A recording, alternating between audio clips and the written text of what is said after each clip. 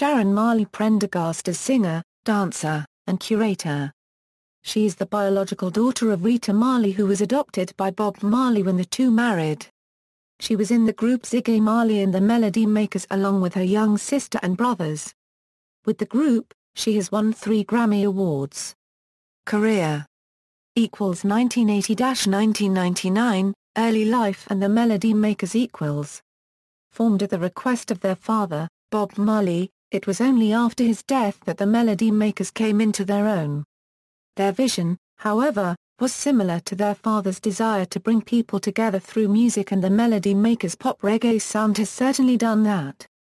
The band is comprised by 4 of Bob Marley's 10 children, vocalist-guitarist Ziggy, vocalist-drummer Stephen, vocalist Settler, and vocalist Sharon. Her young brother Ziggy was the group's leader, with Stephen often sharing in the songwriting and lead vocals.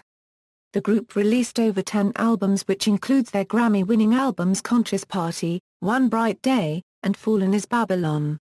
They have scored a #1 hit Tumblin' Down along with other successful singles Tomorrow People, Everyone Wants to Be, Look Who's Dancin', and Power to Move Ya. In 1989, she made an appearance in the movie The Mighty Quinn as Jodie. Her song I'm Hurting Inside, which features Cheryl Lee Ralph and Settler Marley, appears on the soundtrack. Equals 2002 present, disbandment of the Melody Makers and recent work equals, in 2002, the group disbanded after their worldwide tour.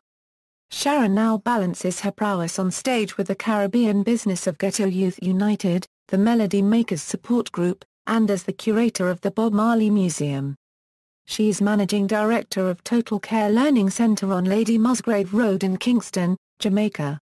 Personal life: Sharon has 4 children named Donisha, Ingama, Matthew, and Peter Shane.